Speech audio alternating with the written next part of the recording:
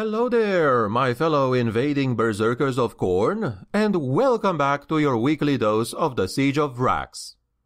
After the assault on Mortuary Ridge last time, today we're gonna find out what is gonna happen next, as a fresh new enemy comes into the fray, unfortunately for the already battered regiments of Krieg.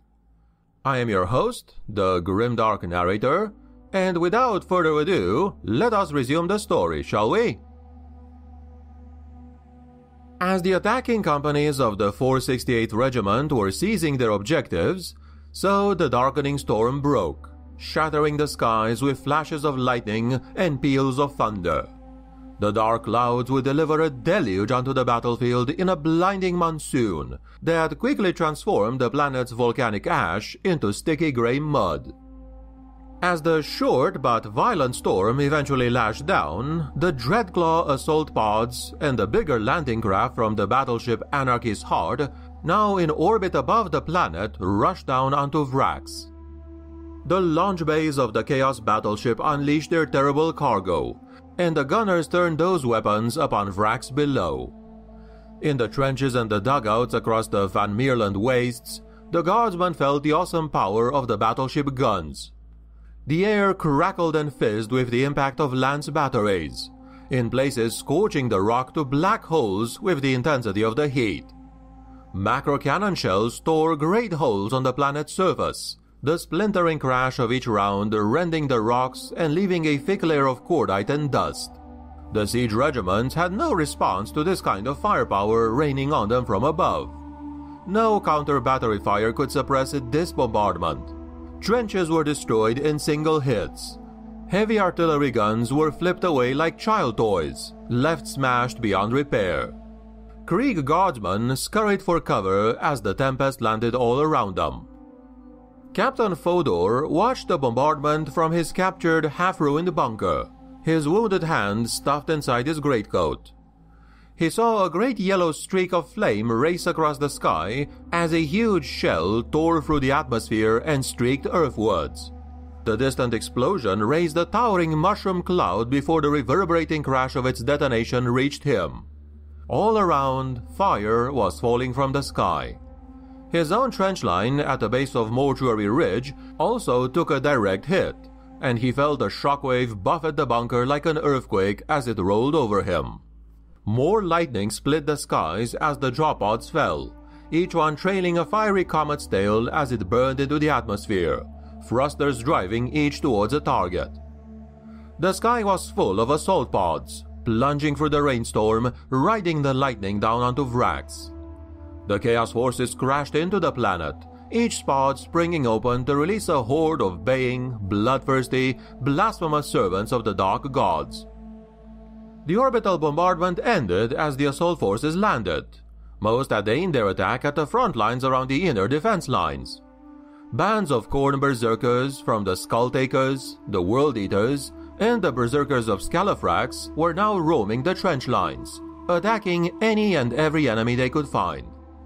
This was not a frontal assault across no man's land, and the Krieg defenses were not prepared for such a sudden attack. They had very little in the way of anti-aircraft defense, and each regiment's main power was at the front. Suddenly, artillery positions were overrun, and important supply trenches were lost to the enemy.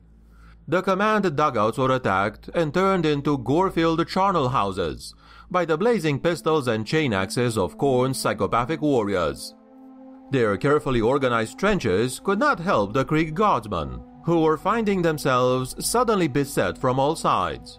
Reports of attacks were now coming from distant sectors, long believed to be beyond the enemy's reach. Back at Fort C-585, Captain Fodor and his men were suddenly attacked by the crimson-armored traitors of a Skulltaker's warband. Each one of these was an enraged, unholy killer with an insatiable lust for combat. The Chaos Space Marines were racing from their assault pods, and soon they were clearing the trenches in savage melee combat, piling the bodies of the slain Kriegsmen as they advanced. It was a desperate melee, but the Krieg guardsmen stood little chance either way. Their opponents no longer had the weak flesh and breakable will of simple men, but space marines driven by the power of their insane gods. They were nigh on unstoppable, tearing Krieg squads apart in a welter of slaughter. Captain Fodor attempted to rally his men, but many were already falling back across no man's land. He saw the Makarios heavy tank firing its heavy bolters as the traitor legionnaires climbed up its sides and into the turret. The hatches were torn open and the crew inside were dragged out screaming. One massive champion of Khorne lifted the tank commander clear from the turret with a single hand. All around him, men were shooting from their battle-scarred bunkers' remaining firing slits. Now it was the captain's turn to grimly defend the bunker as the enemy closed in. The first of the traitor marines to leap into the breach was annihilated by a melta-gun blast to the head. Fodor's men dived for cover as a grenade detonated inside next, and the ringing blast stunned them. Another grenade exploded and then another, filling the bunker with blinding smoke. Through the smoke, the enemy then charged, axes held high, their spinning blades spraying blood. With his uninjured hand, Fodor drew his sword and lunged at the first enemy. His thrust was parried aside though, the enemy's sweeping chain axe shattering the blade.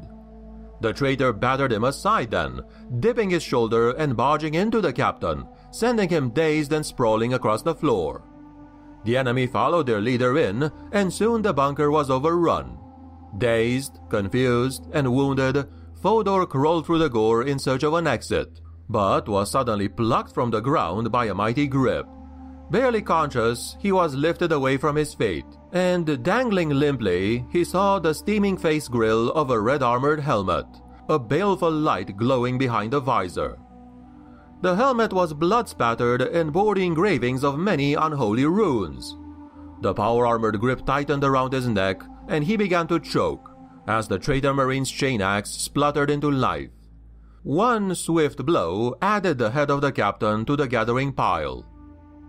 And so, with the arrival of the Chaos Space Marines, the situation rapidly deteriorated for the Imperial besiegers.